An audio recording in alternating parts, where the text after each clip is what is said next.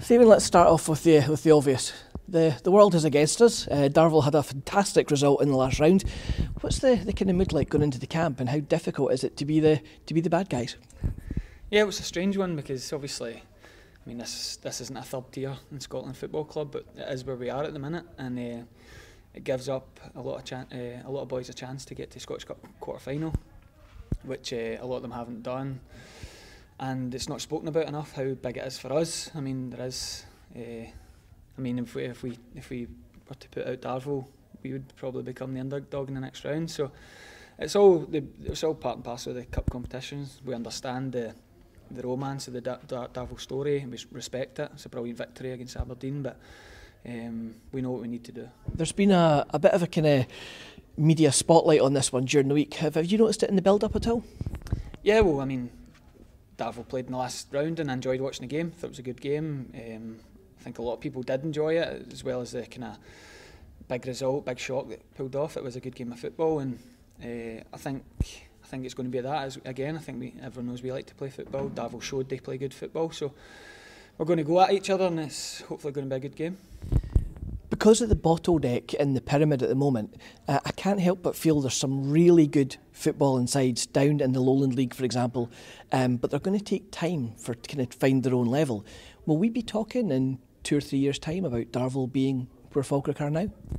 Yeah, I expect it. I mean, I think there's no getting away from it. But a lot of boys, league players, have dropped out the league because Darvel are paying them more money than they get in the league. That's just the facts of it. And I think that barring losing in the playoff final last year, they'd be a Lowland League team already. So we totally respect. I mean, I've got a few ex-teammates that shouldn't be at that level they're playing at, so I know what to expect from their quality and what they can bring to the game. So yeah, we know what we're getting into. It will not be for a lack of preparation if things don't go well on the night. And that's perhaps the key bit, because with all due respect, a lot of the fans maybe still aren't quite fully au fait with the Darvel squad, but as you say, it takes you 2 minutes on Google to see actually these guys have all played in the top 4 leagues and done pretty well. Yeah, and as everyone knows, the manager, he's very in-depth, very thorough, so if any of the fans want to ask about any of the Darvel players, I'm sure we can help them out, because we have done a lot of work and we've watched a lot of them, and as I said, it's the way the manager works. There'll be no, if we lose in the night, it might be a refereeing decision, it might be Darvel just outplaying us in the night. It'll not be for us looking down on the level of football Darvel play at, and it'll not be for a lack of respect. What can we expect in the 90 minutes?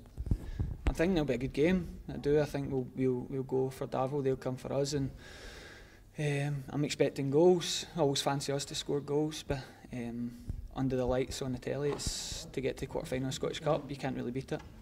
The manager mentioned something in his post-match interview when he said that, you know, from a stadium perspective, the fans will be so close to the pitch, there might be a little bit of intimidation factor. I mean, to me, showing my age, that reminds me of Brockville. Will it be a new experience for some of the boys, though? No, I think we probably maybe it caused Aberdeen a bit of a problem, but we're quite used to it now. Obviously, as they say, we don't want to be this level of football, but it is what it is, and it's the type of atmosphere we're used to from Kelty, even the other night at Alloa, so it won't be a new thing for us. Obviously, the last round, 2 rounds ago, we were up at Wick, so we're battle hardened in terms of the fans being in shouting distance, so yeah, we're ready for it. Obviously, you mentioned the kind of shock against Aberdeen, and let's be honest, it was a fantastic result that Darvel had. If you're going to stop Darvel playing and impose your own game, what's going to be the key to that? I mean, we want to make it a cup tie. I mean, we respect, as I said, we respect how they played in the last game. We know we're not going to get it all our own way. We're both going to want to be the ones with the ball.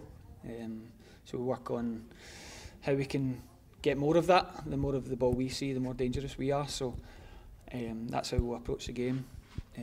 As I said, we'll work hard on trying to stop what they did to Aberdeen. But at the same time, we've got a lot of pace in the team, we've got a lot of attacking threat, so we're excited for it. You're talking about excitement there. Is there always excitement for a cup game? I'm never sure from a player's perspective. Is it a welcome break from the league, or is it a distraction from the league? What's your thoughts?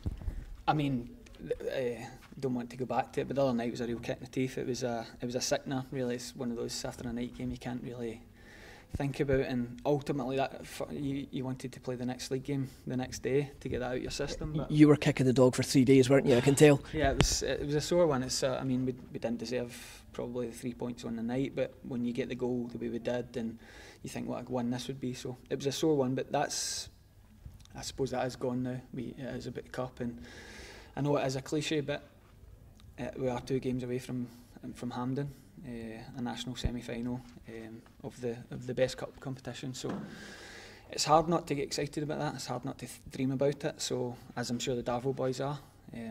So and then the way the draw works, all of a sudden you think you're maybe going to Pittodrie, and next minute you're going down to Ayrshire. So we know that anything can happen in these cup competitions. And that's the thing. Just finally, you mentioned there, the kind of footballer's dream is always, you want to go to Hampden, you want to play in games and some of these big matches. What would it mean to you personally and the boys in the dressing room should you overcome Darvel, which is, no given. But if we did manage to do it, what would it mean?